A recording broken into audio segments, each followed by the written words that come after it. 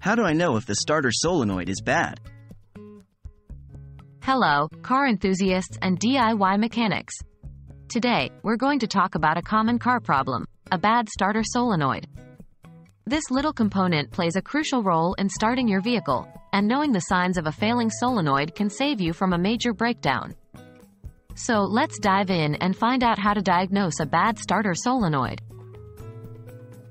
What is a starter solenoid? A starter solenoid is an electric switch that helps your car's engine to start running. It's the middleman between the car's battery and the starter motor, transmitting power when you turn the ignition key. If it's faulty, your vehicle will have a tough time starting, or it might not start at all. So, it's important to know the signs of a bad solenoid. What are the symptoms of a bad starter solenoid? Typically, a bad starter solenoid will produce a few key symptoms. 1. Engine doesn't crank or start.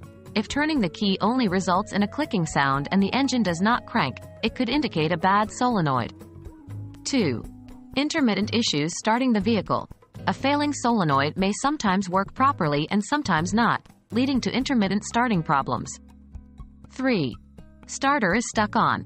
A faulty solenoid can sometimes create an electrical short, causing the starter to remain engaged even after you release the key. 4. No clicking sound. When the solenoid is healthy, you'll typically hear a clicking sound when you turn the key. A lack of this sound could indicate a bad solenoid.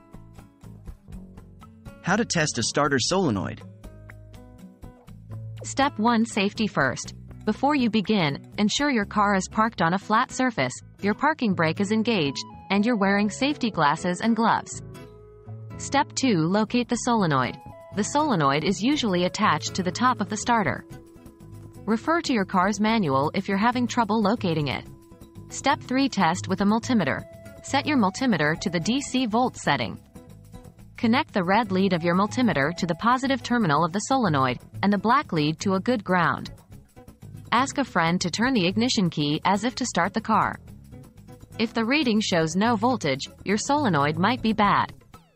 Step 4. Test with a test light. Another way to test is using a test light. Connect one end to the small control wire on the solenoid, and the other end to a good ground. Have a friend turn the ignition key. If the test light doesn't light up, it indicates a bad solenoid. And there you have it.